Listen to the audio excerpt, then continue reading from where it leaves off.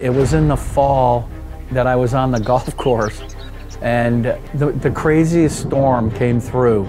The temperature dropped 20, 30 degrees, but it started raining, it turned to sleet and snow. This storm ended up causing major disruptions on our local utility.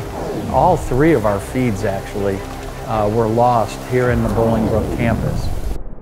We had to send home the employees working in our molding operation, and because power wasn't restored for 4 hours or so, we had to tell the next shift not to come in because there was no electricity.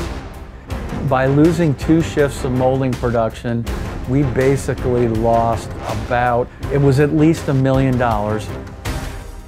I said, okay, it's time to advance our microgrid solution here at G&W Electric, and we immediately began talking with potential suppliers to implement this amazing project.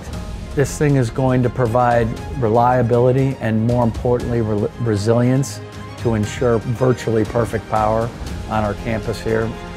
The other thing is, based on the reduction of our carbon footprint, if we would potentially be going carbon neutral or even negative net carbon, which would be absolutely fantastic.